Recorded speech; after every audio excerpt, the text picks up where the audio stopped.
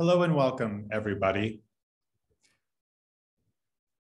It is a great pleasure to welcome you to the inaugural event of a new partnership between the Karla Scherer Center for the Study of American Culture at the University of Chicago and the Seminary Co-op Bookstore.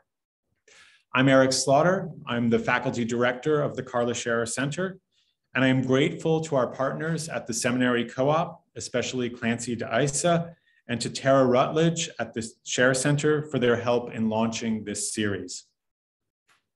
Our aim in the series is to discuss important new books with their authors and to focus, as we often do at the Scherer Center, on both the substance of a book and the process of its making. A book's topics and themes, of course, but also its sources and methods. Both the what and the how of a book, as our first guest has described it. You'll have a chance to join the conversation later this evening by sending questions through the Q&A function, and you'll also have an opportunity to acquire the books we feature with a special discount through the Seminary Co-op. Information about that and about upcoming events in this series will be made available through the links in the chat. Today, I am grateful to be joined by Robert A. Gross. Bob earned a BA at Penn and studied American history as a graduate student at Columbia. In 1976, he published his first book, The Minutemen and Their World. This book, a version of which he also submitted that year as his dissertation at Columbia, where it bore the more prosaic title, Population, Economy, and Society in Concord, Massachusetts, 1720 to 1800, that book would earn the Bancroft Prize in 1977. A dazzling example of what was then called the new social history, the book also bore the distinct marks of a true literary stylist, someone who could highlight unknown people and voices and make the past speak to us in a new way. Part of this gift was honed when Bob served as an assistant editor at Newsweek. When the publishers, Hill and Wang, brought out a 25th anniversary edition of The Minutemen and Their World, they tapped a who's who of early American historians to help promote it. Alan Taylor called it, quote, the single most important work in shaping my sensibility as a historian in a new forward. And on the back cover, Laurel Thatcher Ulrich observed that, quote, for historians, The Minutemen and Their World was a shot heard round the world. It taught us that fine history combines good scholarship with good writing. Its reverberations are still being heard today. Indeed, the book was a crucial predecessor to both Ulrich's A Midwife's Tale and Taylor's William Cooper's Town, books that would earn their authors Pulitzer Prizes. Since the 1970s, Bob has held appointments at Amherst, at William and Mary, and most recently at the University of Connecticut, where he is the James L. and Shirley A. Draper Professor of Early American History, Emeritus. He has published numerous articles and books, as well as articles on books, such as Books and Libraries in Thoreau's Concord. With Mary Kelley, he co-edited An Extensive Republic, Print, Culture, and Society in the New Nation, 1790 to 1840, the second volume of the history of the book in A History in the Book in America, published jointly with the American Antiquarian Society. Since retirement, he has returned to Concord, where we find him today, a place that has occupied his attention for 5 decades. The result is the book we'll discuss and which he'll read from tonight, The Transcendentalists and Their World. Welcome, Bob, and congratulations on the book. Thanks. I wanted to give our audience, now that I've bragged about what a great writer you are, I wanted to give our audience a chance to taste a little bit of the book at the beginning. And so you've graciously agreed to read a few passages that give us what I think is a different kind of glimpse at 2 of the key players in the book. First, Henry D. Thoreau, and then Ralph Waldo Emerson. Great. Well, first of all, thanks for having me. Thanks to Seminary Co-op Bookstore for featuring the book. And what I'm about to read to you is the first thing you'll encounter if you go right to the prologue and skip the preface. Early in August 1822, A Boston schoolmaster and his wife gathered up their 4 young children for a trip to the country. Their destination was Concord, 16 miles west of the city and a 4-hour journey by stage. The weather was perfect for the expedition, so fine, clear, and cool, one newspaper noted, that the usual toll of deaths in the hot season was surprisingly light, and the crops in the fields and orchards promised an abundant harvest. The children, ranging in age from 9 to 3, were undoubtedly excited by the open rural landscape, so unlike their neighborhood atop Beacon Hill, with its continuous row of houses and brick-lined streets. The highlight of this outing was not the farms under cultivation, but rather a pond in the woods a mile from Concord Center, a scene seemingly so solitary and untouched by man that it caught the imagination of the 5-year-old boy in the little entourage and aroused a lifelong love of the wild. Nearly a quarter century later, he would remember that day as a turning point in his life. That woodland vision for a long time made the drapery of my dreams, Henry David Thoreau recalled not long after taking up residence by the shores of Walden Pond in the summer of 1845.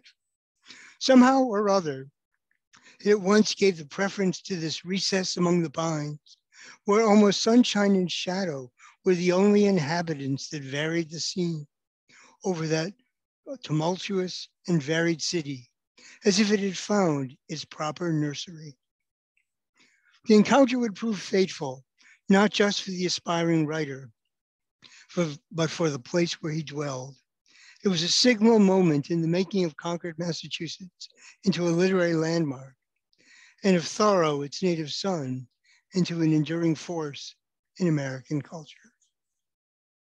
Now, if you keep reading and make your way through the next 8 chapters, you'll come to the opening of part 2, Freedom of Mind.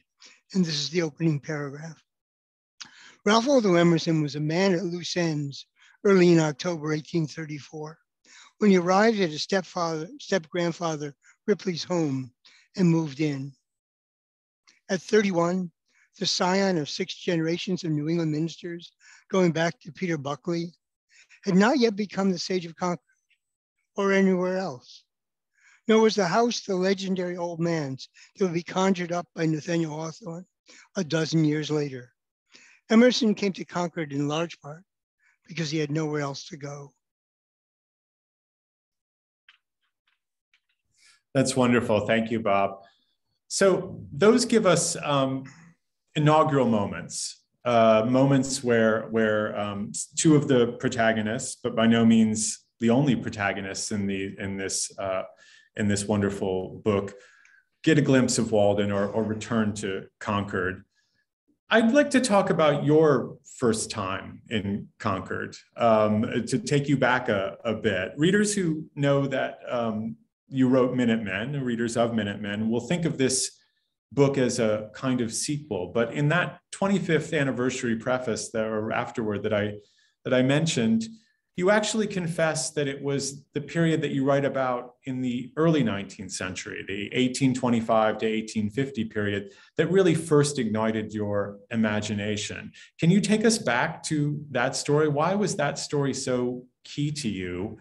And what's changed in your approach to this period over time?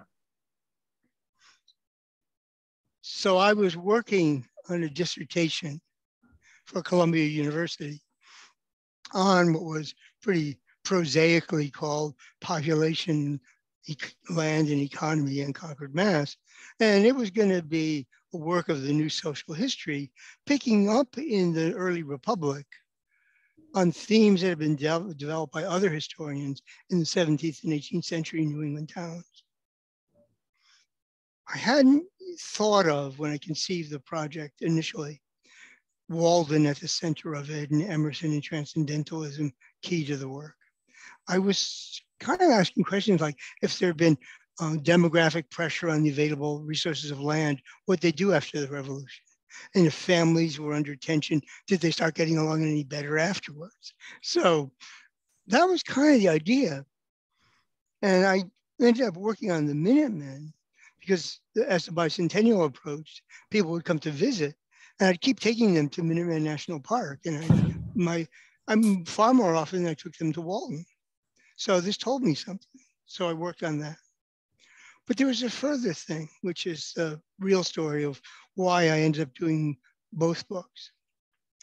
And that is, I talked to a man named David Little, who had been born and brought up in Concord. I didn't know this at the time, and was then the director of the Essex Institute in Salem, Massachusetts. He had hosted a conference on the new social history around 1971 or 2. And when I moved up to Massachusetts, I sought him out. I had this long list of towns that I thought had gone downhill. I was greatly interested in the history of American failure at the time, which might have been the result of my dissertation if I'd done it on this subject. But so I showed him the list, and it was a list of communities that lost population in 2 decades, from 1790 to 1860. Concord was on there. And David scanned the list, and he said, why don't you study Concord? It was as if I was with... Was it an alphabetical list? No, it just, I'm not sure what it was. Now, it might have been by the most population loss. But, it was like Proust eating a Madeleine. I just suddenly thought, instantly I thought, why would you study a place that was just going to be average and representative? And it hit me that all the communities that people like Philip Grevin and Demos and others had studied, their books were fascinating, but nobody could remember the name of a single person who lived there because they were case studies. And at that moment, I thought, study a place as if it was a case study, but it was also consequential. What happened there mattered.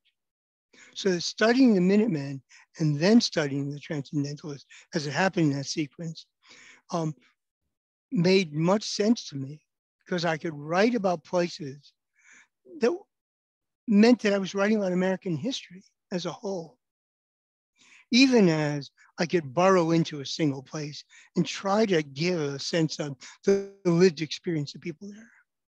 So that begs your question, we can come back to in a minute, of how doing the early one, shaped the latter.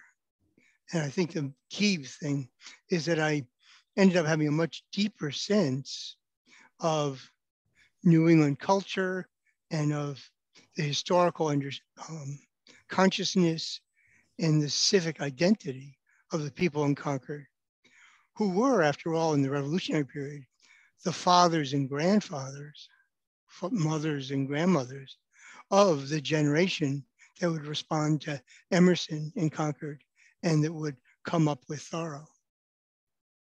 That's wonderful. I mean, readers who will encounter this book, I hope soon, will recognize that the second passage you read about Emerson comes about midway through the book, around page 300. We don't really get to Emerson until around 300. Thoreau is threaded throughout the book. We see him in the prologue, but then his real life starts around 450. So this is a very long prologue that you give us. And what you've effectively done is combine social history with cultural history. It strikes me that many who deal with the Transcendentalists tend to be scholars of cultural history, literary history. I think it's mostly English professors who are reviewing the book right now. And you tap them for all sorts of things. But I'm just sort of curious, as a historian, what's different about the way in which you approach this subject? Okay, well, first, let's just think for a moment of Walden, or think of Emerson's essays. They are as sprawling in their reach, in their attempts to interpret the life all around them, as I am. And what I mean by that is a lot of literary scholars understand Concord, understand New England, through the Emersonian gaze or the Thoreauvian gaze. Concord is, for many literary scholars, what Emerson or Thoreau talked about. But even if we want to engage in kind of close reading and literary interpretation, what if Emerson and Thoreau took partisan views of the life around them? What if they saw some things and not others? Wouldn't it be important to know how they select out of the life around them to craft their own works? So it wasn't that I sat down thinking, what's everything in the world I can throw into this book? It was more, how could I take the measure of Emerson and Thoreau's understanding of their New England world, an understanding that produced their classic works? How could I take the measure of that? And so if Emerson is bringing to mind, though he doesn't give the name, an agricultural progressive reformer who was one of the richest guys in town, Abel Moore, who was Abel Moore? How would we understand him? Thoreau talks about a man named George Minot, who never bragged, he never took crops to market. Well, who was he? Why? How did Thoreau know him? So that was one key part of it. Second is, a lot of literary scholars, and actually a lot of historians, tend to write about organizations and people for the big generalization that flattens out change over time. And it matters, it seems to me, when things happen to get at why they happen. Think, for example, how I set up Emerson in that opening of chapter 9 in part 2. He had no place else to go. He's just moving into Concord. Well, he publishes his book Nature in 1836, gives the American Scholar Address in 1837.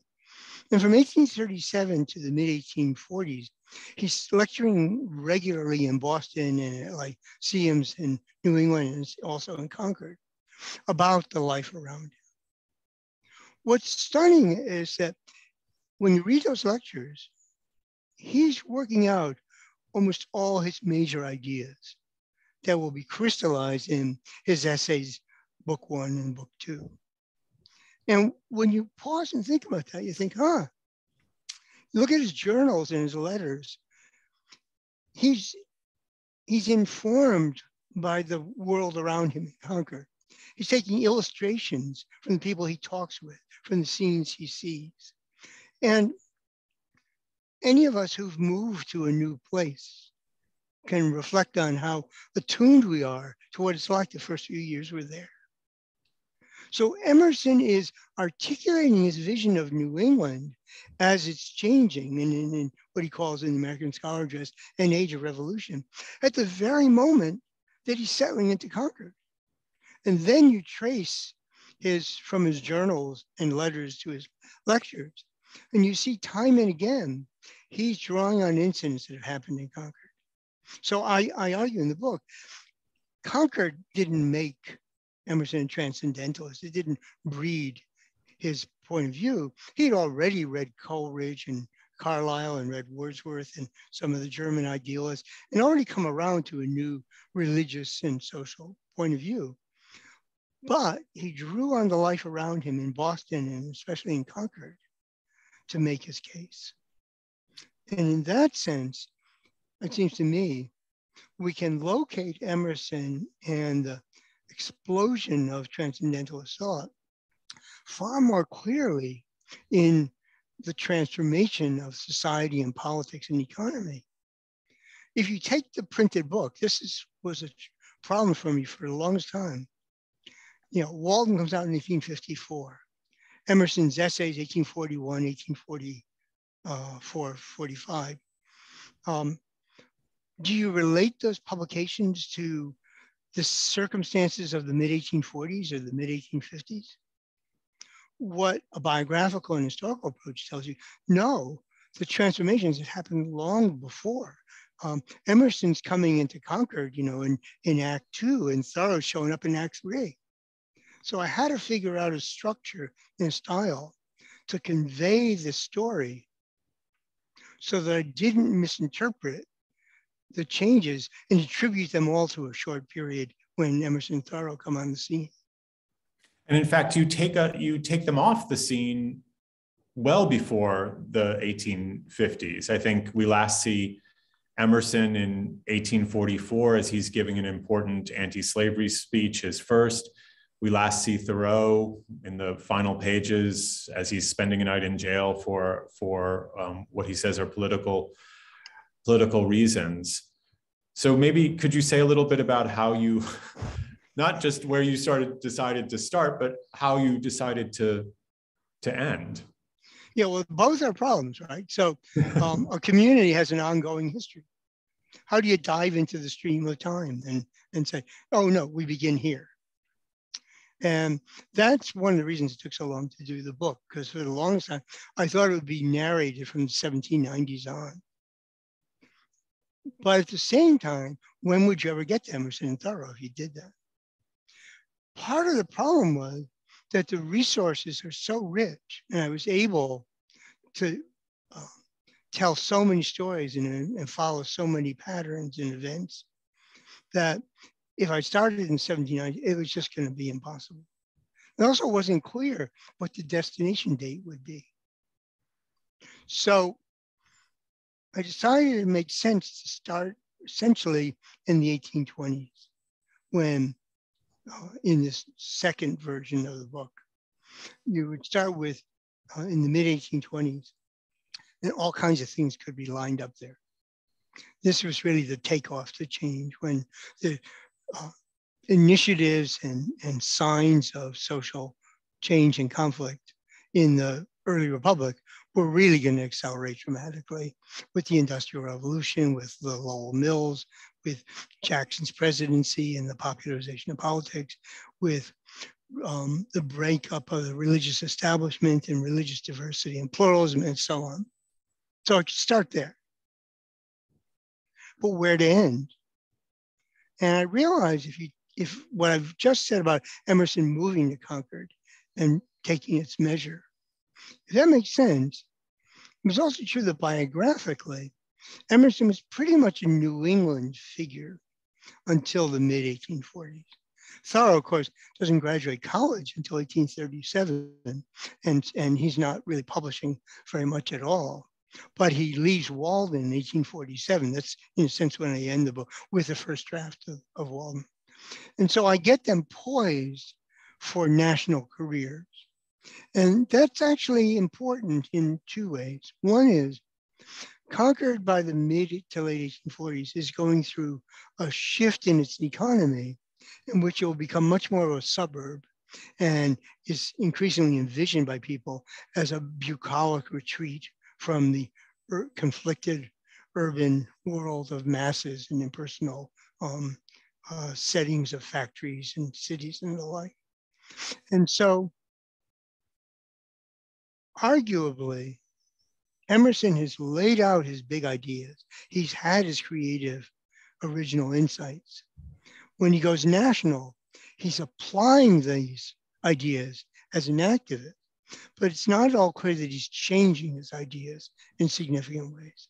Thoreau, by contrast, once he leaves Walden and rewrites his manuscript, he's also training himself in a far more systematic way to be a naturalist, to be a natural scientist.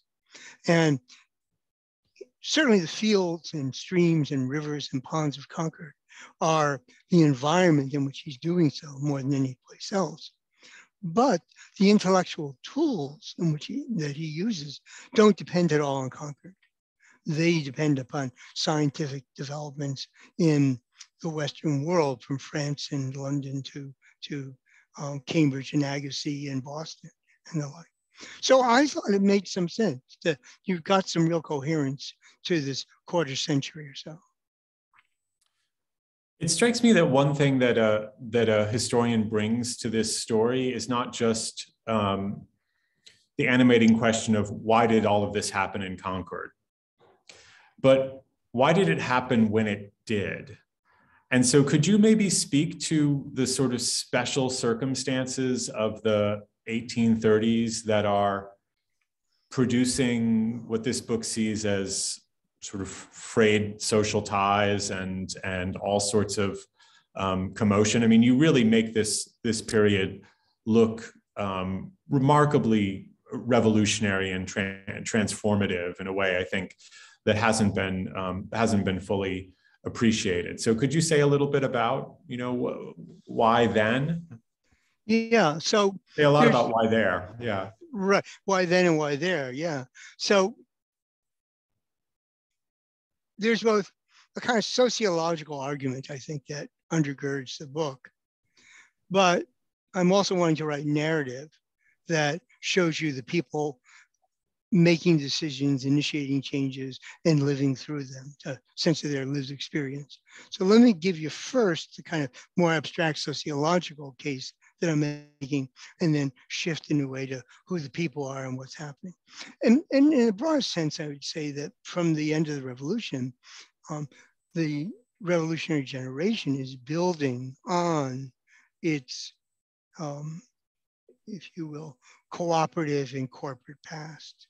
It has a way of life that I refer to repeatedly that rests on inclusive institutions and has a kind of ethic of interdependence to it. John Adams once suggested that there was a quartet of institutions that define the New England way. And he had in mind town government and town meeting, the religious establishment, the ideal of one town, one church, the militia, in which able-bodied men were all required to train a few times a year, with a few exceptions. And then finally, common schools paid for by taxes, where all the kids would go, and you'd still sustain a grammar school to train the few who would go on to Harvard and train for the ministry. We might add to this a couple more institutions. In farming, the cooperative practices that farming neighbors engage in with one another, one of which is known as changing works, in which I might borrow your plow and you keep a record of what I owe you back for that. And you might, when you want me to pay up, I'll send my sons over to help you harvest your hay. So, activities like that. In the country stores, people haggle with one another, with the storekeeper, and they're not necessarily the fixed price. And when you finally cut a deal, you would get a free drink. That leads to the other institution, which is the Yale House, which is a place where people came. They got the news at the tavern. They saw travelers coming through. They heard about what's happening elsewhere. And yet each of those had their own limitations. I won't detail them now, but nothing was as inclusive as claimed. But on the other hand, the ethic was there that this is the communal way of life. What happens after the revolution, and increasingly from the 1820s on, is people are pulling away from that. They're opting to act on what was corporate, collective liberty in the revolution, the defense of town government, and apply it more to their own lives for individual choice. You had said to me, one question you want to pose is, why is the book structured the way it is? And it's interesting that a key fissure in this Yankee way of life was the separation of people out from the common religious way. So you could sign off the meeting house, and Baptists and Methodists and others were organizing their own congregations. Concord had actually successfully managed to sustain one town, one church ideal from the revolution to the mid-1820s. One reason I started in the mid-1820s is that breakup. So what you have in the narrative of the book is an acceleration of changes in which people are pulling back from the common way of life. 1825, there's a split from Ezra Ripley's, Ralph Waldo Emerson's step-grandfather, the pastor of the town, from his religious establishment, and Orthodox Congregationalists and evangelicals start their own. Crashing of the notion that a community is a place everybody worships together. You also have, in education, the emergence of private academies, where children of the privileged are now setting themselves off, being set off by their parents' desires from the village schools where the rowdies are there, and maybe you can get better education too if there's much smaller classes. So you have that, no common schools are under threat. So we could go through all this. Actually, the militia is an interesting thing. People keep skipping, men keep skipping the militia duty and the trainings, and they're hauled before the justice of the peace and they have to pay fines in the 1830s. And there's so much political pressure that in 1840, Massachusetts abolishes entirely the obligation of showing up for training. Just as in 1834, the obligation to pay for the ministry is abolished. And the way I thought about this when I wrote the book, I would say, add some of the militia stuff in and say, Massachusetts abolished the religious establishment and the military establishment at almost the same time. That's great. Yes, I as a reader of Minutemen, I think I was surprised when you brought up the quartet and we didn't see the militia. One of the things that you really bring out beautifully in talking about this transformed world is the role of women as agents in the transformation. They play roles in petitioning and politics, in the creation of new churches, in the economy, in various cultural organizations. And it's really astonishing the number of women and even young girls, both Black and white, that we encounter along the way in your narrative.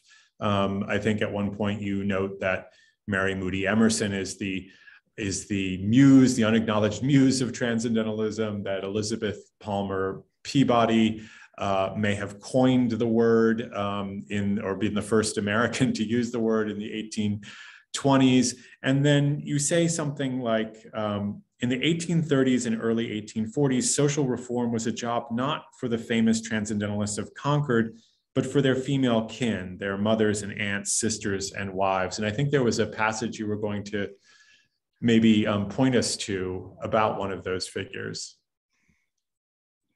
Yeah, so this is an account of Henry Thoreau's mother, Cynthia Thoreau, and her involvement in the Concord Female Charitable Society, an organization started in 1814.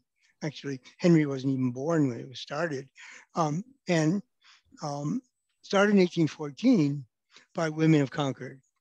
It was the 10th such organization in the entire Commonwealth of Massachusetts, the first in Middlesex County. And I go through for a few pages an inquiry into why would you start such a group? And the obvious answer you think might be, well, it's Concord Female Charitable Society. There must have been a great rise in poverty that gave rise to the organization, gave a reason for its existence. Well, it turns out you can't really make that case. If you look at the town's records, there's no great spurt in spending for the poor that is anyway aligned with the formation of the organization. And I end up arguing that the group is established because women want to act more forcefully in the world at large. And in this case, they want to act to relieve the wants of indigent women, to mothers of children. And most of the women who join the group are themselves in their early 40s, married with young children at home. And they're imagining the poor women who really need some support because their own children are not going to school and are not going to public worship on the Sabbath because they don't have enough clothes to wear. And even if the kids would go, their parents would say, "Oh, you're not going to go. We don't want you to look shabby." So the group is organized for these purposes. And one of the questions I'm asking here is, what does forming the organization do for the members? So often we're focused on the objects of reform that we forget that the organizations might be started to fill needs for the reformers. And so I go through this and I suggest that the activity in the organization does many things, but among them is it allows privileged people to choose objects of charity and personally give them support, sponsor them for the group. This is not impersonal charity. Nobody's raising money to give to missionaries to convert to heathen. This is women in Concord who know of other women who are in need. So it's face-to-face, person-to-person charity. Whatever it did for the poor, the society rewarded benevolence. Cynthia Thoreau had good reasons to join. She knew what it was like to suffer a reversal of fortune and to need a helping hand. The unhappy fate of her mother following her mother's second husband, Jonas Minor's death. In like manner, the charitable society functioned as a mutual insurance policy for members in case they ever endured hardship. It enlisted women of every rank and order, from Daniel Shattuck's spouse, Sarah, all the way down to Miss Mary Minot, the hardworking tailoress clinging to threadbare gentility. The leadership came chiefly from the elite. In 1825, when Cynthia Thoreau assumed her duties, over half of the officers, president, vice president, secretary, treasurer, and 9 managers, were married to members of a group called the Elite Social Circle. While John Thoreau was never invited into the exclusive coterie of Concord's businessmen, politicians, and professionals, his socially ambitious spouse entered the genteel company of their wives. Participation in the charitable society made for upward mobility and helped to raise the Thoreau family's status in the town. That's wonderful. And it strikes me that the structure of a question like, what does X do for Y, is a really animating one for you. You see it in that passage. What did reform do for those who joined the reform movements? What did transcendentalism do for Ralph Waldo Emerson? Where does that question come from for you? Maybe being an academic, going to department meetings and knowing that very few proposals are made by my colleagues wholly out of altruistic motives. Now, that could be different at the University of Chicago, where I know that abstract thought is a significant value. But I think, that's a social historical question, and it's not meant that, I'm not a muckraker. My goal is not to say, look at the seamy, sordid motives I've exposed on the part of people I study. In fact, I will reflect back that there was a point in the 1980s as I worked on this book when it was really big in the literary field as well as in history to say, oh, look at how Emerson is really complicit with capitalism. Gotcha. And I probably was inclined, following the crowd, to gotcha moments. And I'm glad I didn't, in the final book. Because, that's more about us than about them. And so I wanted to know what draws people to them. That's both a story about large historical forces. Take Cynthia Thoreau. It may be that, she'd seen what happened. Her mother, after her mother's second husband dies, she doesn't really have a lot of money to live on. The late husband was, his estate was insolvent. In any case, his children from his first marriage were the ones who really get the property. And her first husband had been a Mason. So they have to apply to the Masonic Lodge for charity, and they get it. So maybe Cynthia Thoreau joins the Female Charitable Society because she knows what can happen. How one moment you're comfortable and the next you're perched on a precipice. We certainly know that happens to millions of Americans today. But maybe being an officer of the group also allows her to distance herself from impoverished moments in her own existence. Maybe the association with elite figures in Concord as a fellow officer will, in a sense, upgrade her status. And while her husband is never elected, into this social circle, never asked to serve on a town committee, never elected to any town office. She plays a public role in the town that is at one and the same time a means of promoting her Henry. There are numerous anecdotes in which she would never stop talking about my Henry. But, you know, it may have done him real good in winning the patronage of the elite when he opens his academy. Yeah, it's really wonderful.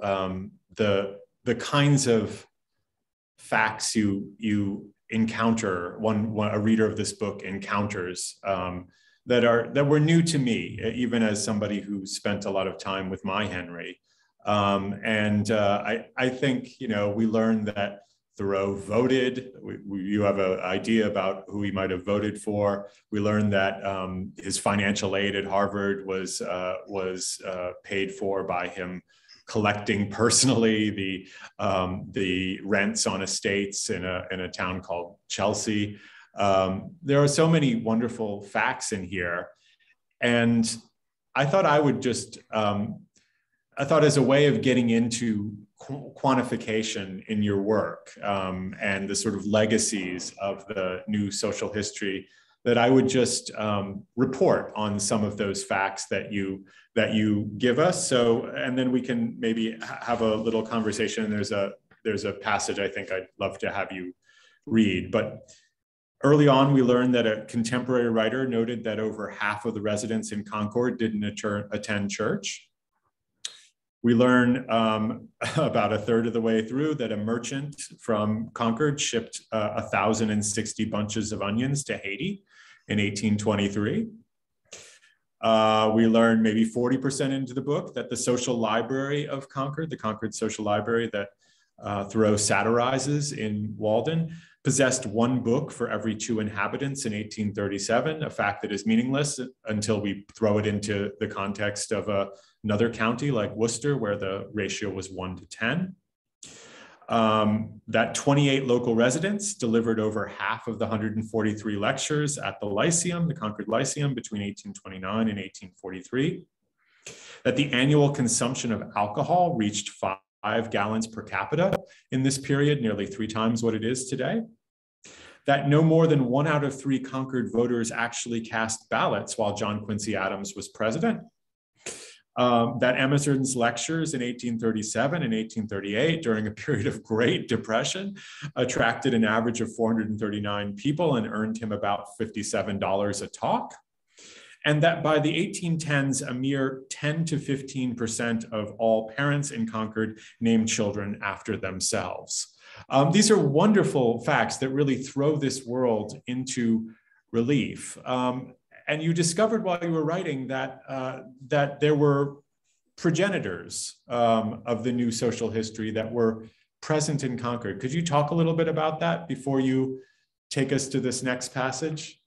Sure. So the challenge with those facts is we don't want them to be factoids. We want them to help open up the subjects in the worlds that I'm describing. And so you can't avoid all these various figures, in part because, as you were already quoting, some of them estimates are made by people who lived at the time. And Concord, it turns out, as the home of a native son, Dr. Edward Jarvis, and of Lemuel Shattuck, the brother of the storekeeper whose wife I mentioned in that previous passage. They were pioneers of quantitative study of past and present. And they were founders in 1845 of the American Statistical Association, which was based in Boston. That's pretty important.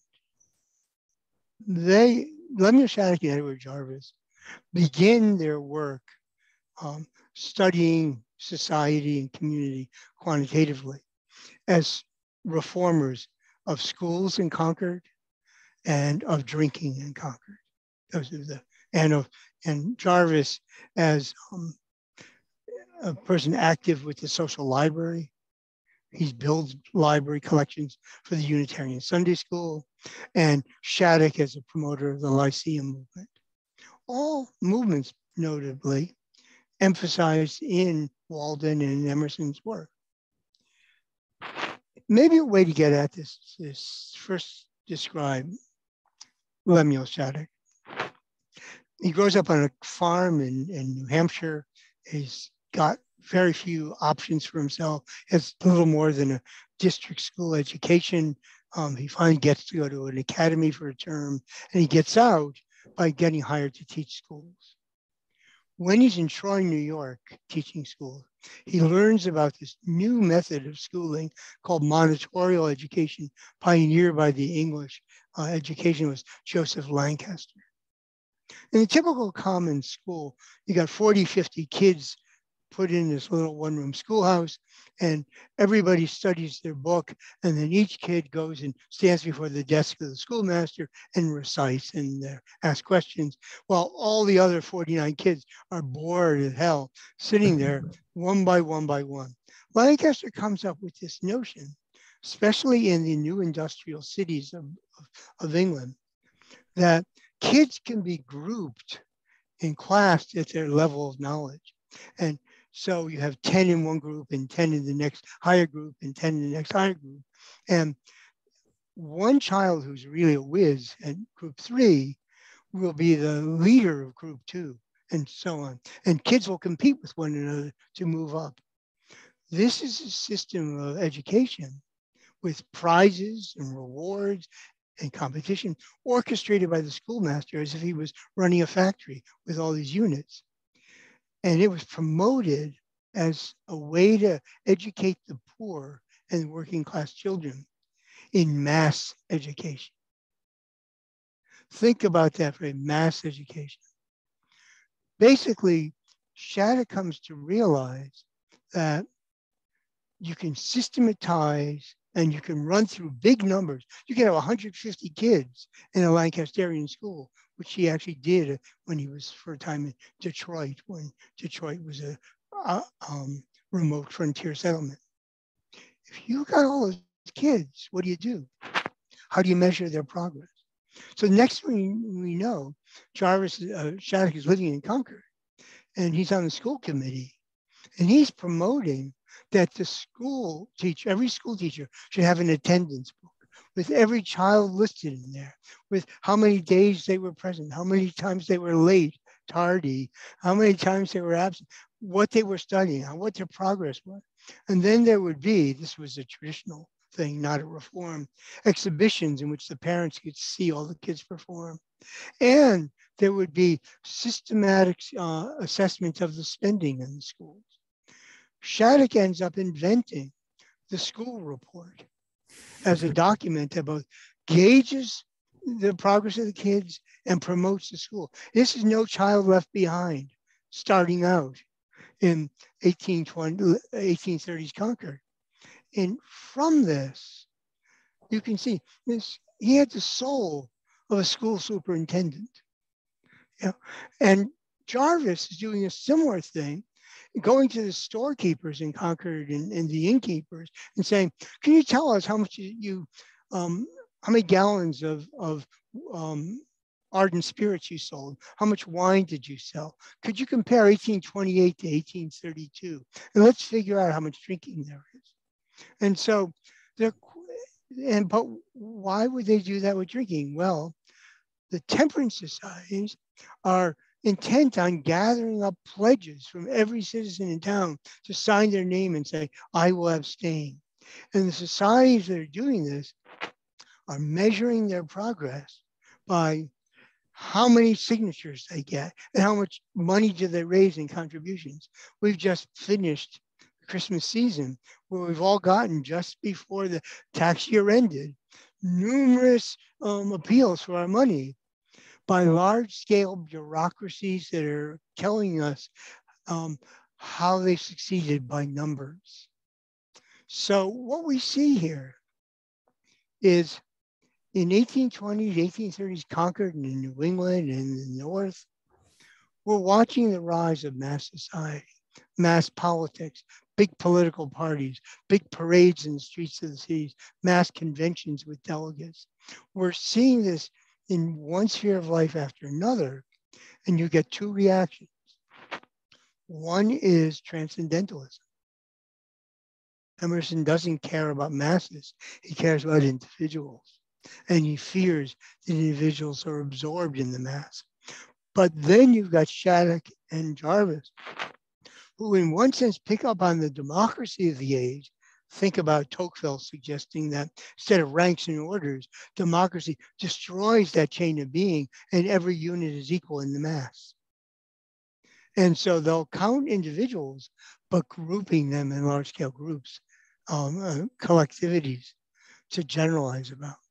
So Concord, I'm suggesting in the book, is the birthplace of two things at once.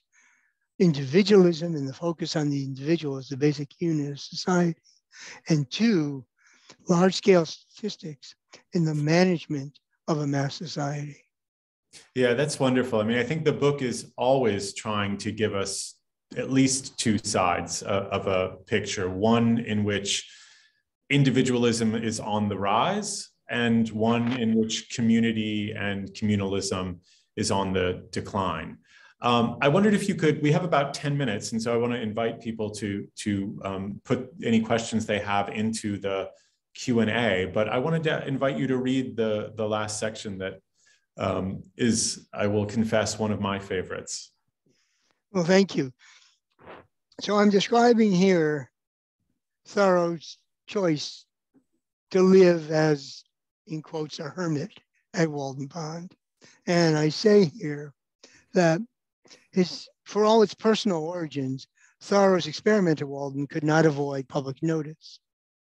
And I skip ahead a few lines here and say, the writer's retreat attracted curiosity for its defiance of a fundamental rule of social life in Concord.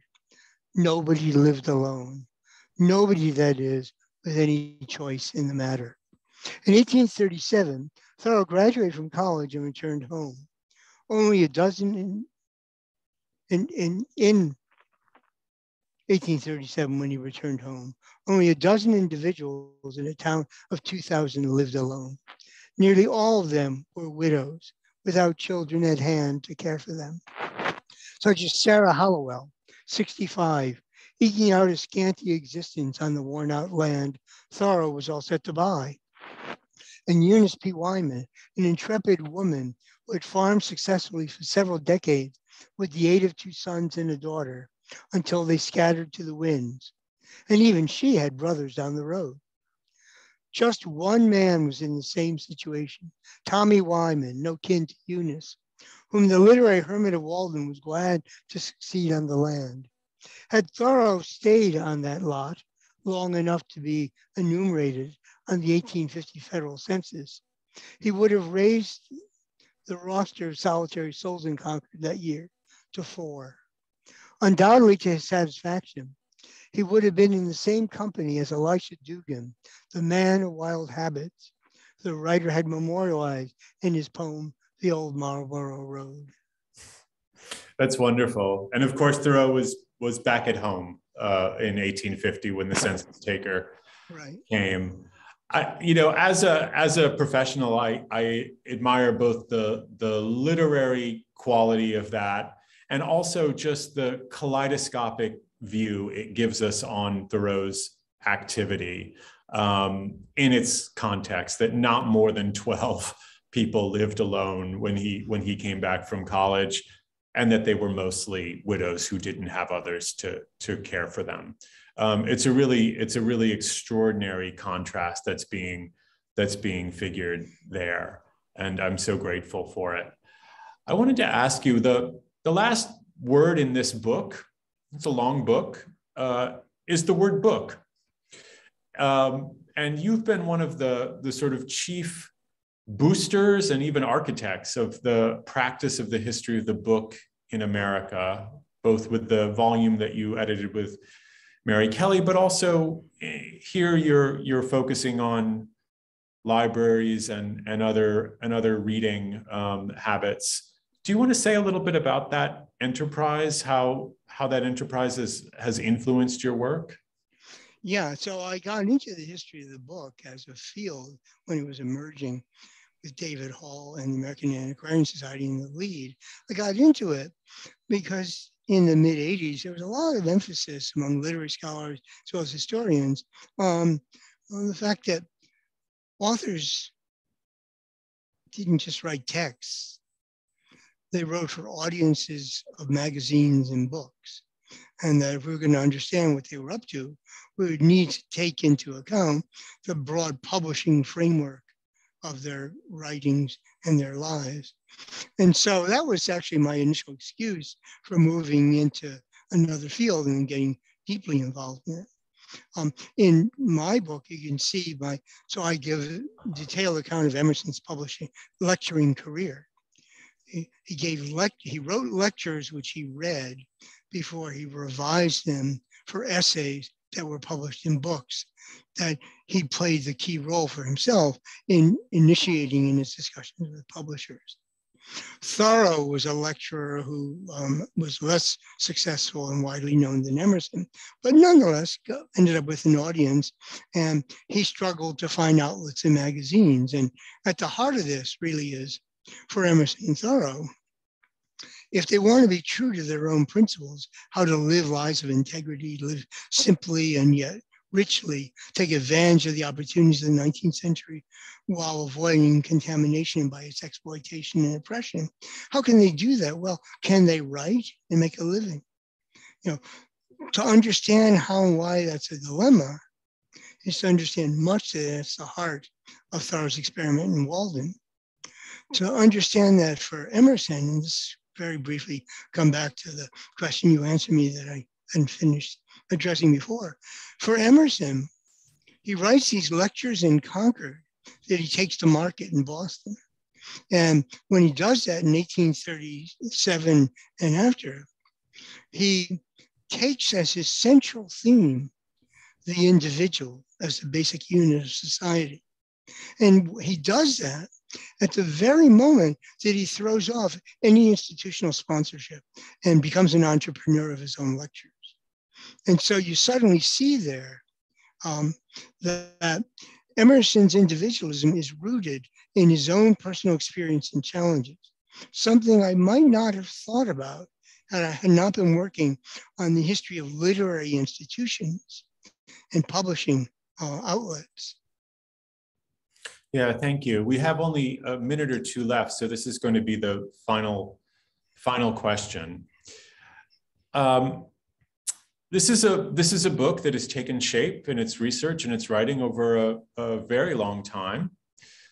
And you write towards the end of the preface that that while you wrote the bulk of these pages, which is a nod to the first sentence of Walden, while you wrote the bulk of these pages over the past few years, that Concord in the mid-19th century has come to look a lot like to you, or uncannily close to the United States in our own times. What do you mean by that, and how has that influenced you?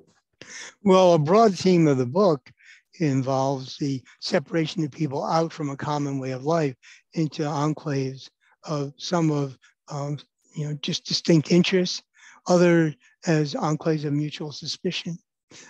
People pulling apart from one another, social classes not really ever engaging one another. That's one key theme. Second is that my account of becoming a popular democracy to Concord turns out to have revealed an extraordinary amount of polarization, anti-Masonic uprising that rests upon conspiracy theories, not the only set of things. Politicians in town threatening one another, one of the prominent politicians doing everything he can to close down free speech when he just disapproves of what's being said.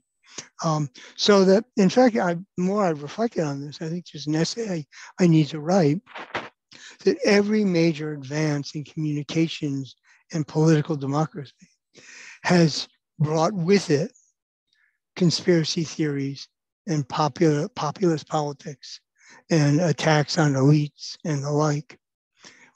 I even found instances of voter fraud in Concord, and people, shouting down their opponents at town meeting. Look, it's just a small scale, and a lot of them treated each other as neighbors. But you can see an embryo when the editor of the Concord newspaper announces that he's carrying pistols on the street in case anybody attacks him. We're talking about a world where people see each other pretty big divides from one another. That theme is important to the book, but so is the counter thrust. And that is Ezra Ripley's ideology of interdependence, that no one lives alone, that we need one another to get by, is also a major thrust in our lives. How do we combine individualism with a sense of interdependence and connection? In the world that Emerson's step-grandfather knew, interdependence and inclusion went along with hierarchy and homogeneity. We're trying to build a world where we foster individual development and a sense of connection to others, but with pluralism and equality that we haven't ever seen before. So I do think the book raises the question to reflect on, can you have both in a setting of democratic equality? I think that's a wonderful question to end on. It's your question. It's an animating question in this wonderful book. I hope that our viewers tonight will go to the seminary co-op, either in person or online, use the discount code SHARE, and order a copy. So thank you again, Bob, for being such a wonderful inaugural guest for us. Well, thank you. And to the people who have questions that we didn't get to, if you want to email me at robert.gross@uconn.edu, I'll be happy to answer them. Okay. Thank you so much. And good night. Thanks.